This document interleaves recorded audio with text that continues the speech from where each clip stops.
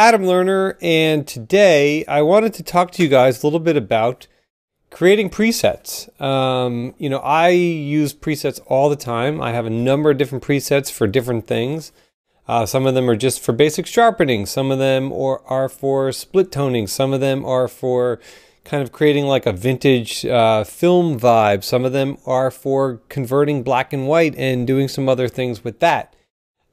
Creating a preset is super easy. So what happens basically is that if you, let's say, have an image or a series of images and you've created a way of editing them and you really like the way that that particular series of adjustments looks, you can just save that as a preset and then you can apply that preset when you're doing other editing. Okay, it can be a base for doing a new batch of photos, or you can apply it directly. I mean, it really just depends on your editing style. So let's get into this. This is actually some images from a recent photo shoot I did. This is a menswear shoot. We did a variety of different looks. We did it here in Brooklyn.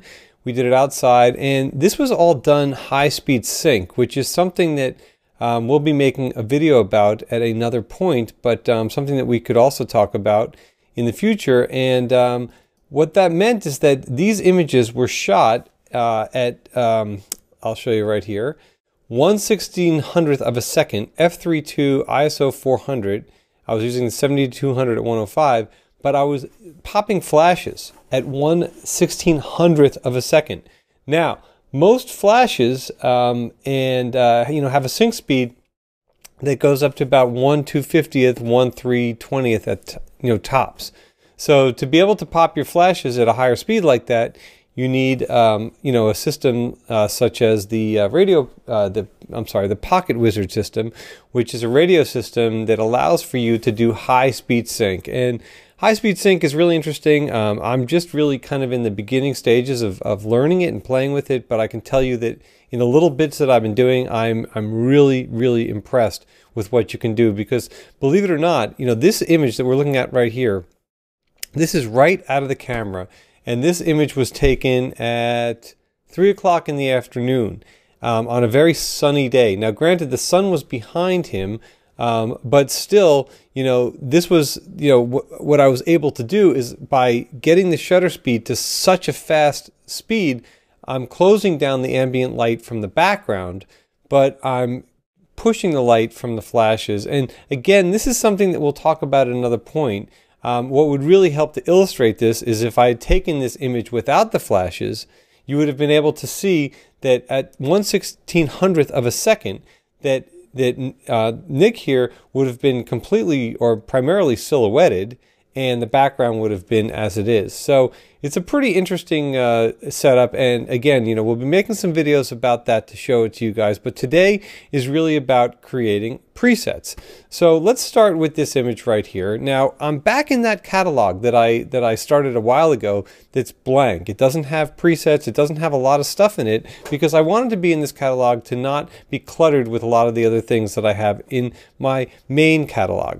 So very first thing I'm going to do is I'm going to hit the D key to get out of the library into the develop module. And right off the bat, I can see that there's a little piece of a light stand over here. So I could either, edit that out, or I'm just going to, for the sake of time, I'm just going to crop that right out like that. Okay, very good. So we'll just keep that like that. Now, what I want to do is, the exposure I kind of like. I don't really want to change this too much here. I want to add some blacks, just a little bit of that. I'm going to add some clarity. Contrast, excuse me, and I'm going to add some clarity, okay? Now, I'm just going to take the saturation, just duck it down just a touch, and I'm just going to add a little bit of temperature in the white balance. All right, now, what I want to do is I want to go into sharpening, and I'm just going to grab something like his eye right here, and I'm just going to bring that up to a certain point, maybe about there. And then I will mask it off and just bring it up so I can sharpen the edge detail and not texture so much. So we'll go up to something right about there. Now maybe I'll just add a little bit of highlight priority vignetting, just a touch, nothing too fancy or crazy. And while I'm looking at this, I'm just going to add a little bit of fill. Okay. So I've got some basic sharpening, I've got some basic adjustments over here. You know, I want to keep this like this is right here, okay? So I'm just going to leave that for now. And oh, it actually grabbed all of my my presets. How funny is that? Anyway, so what I'm going to do here is I'm going to create a new preset. So I'm going to Command Shift N. And right here where it says preset preset name, I'll just call this HSS Nick, which was high speed sync with Nick. And what I'm going to do here is now I can look at all of the different adjustments that that are possible, and I can select manually which ones of these adjustments that I want to bring in to this particular preset. So white balance, yes. Basic tone, yes. Tone curve, yes. Clarity I do want. Sharpening I want. Color treatment I want. All the color settings I want. I didn't do any split toning, so I'm going to leave that. I didn't have any graduated filters. I'm going to leave that. Noise reduction, I'm going to leave those. Lens corrections, we didn't do that. We did some post-crop vignetting. We didn't do process version or calibration. Okay, so out of all of those, I'm going to create this HSS Nick. Now, watch what happens when I reset this image. Okay, minus the crop. So let's just get the crop back in there. So the image is reset, you know, minus the crop. Now I will go into the HSS Nick, which is over here, and look at that. It brings it right in there. And actually, I'm going to bring this up into my other presets folder. So I'm just going to drag it up there, and now that's into my preset. These are the ALP, Adam Lerner Photography. Now, the interesting thing is that I can either go into an adjacent image, and I can select that HSS Nick as a preset. And all of the editing has been done. All the heavy lifting has been done. Now you can also, as another technique, is you can take the image that you've selected and edited, and you can select an adjacent image or other images, and you can do Command Shift and S, and that brings up Synchronized Settings.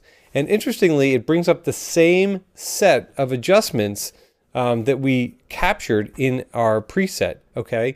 So there's really, you know, in the interest of time, synchronizing settings is going to definitely get you a lot more accomplished. You're going to let, you know, the computer do all the heavy lifting for you. However, let's say you wanted to do an image differently. So let's say you looked at this image right here and you're like, you know what? That would have, you know, maybe a cool vintage look to it, okay? So you could go into one of your presets, and you could put one of those presets on it. But then you could say to yourself, you know what, this one actually, I would like to have that HSS Nick, and you could do that, whatever. So point that I'm trying to make here, guys, is that all of these presets that I've created for myself have been as a result of doing editing and then capturing all of those little settings that I put into my edit and then saving it as a preset by going Command Shift N, and that brings me up to the new develop preset, and then you can tell it where to go. I should have just selected ALP because that's the folder that I've created for mine. Okay, and then there you go, and then you have your preset. That's it for now. If you have any questions or comments, please leave them below or email adamlernerphoto@gmail.com, and we'll see you soon.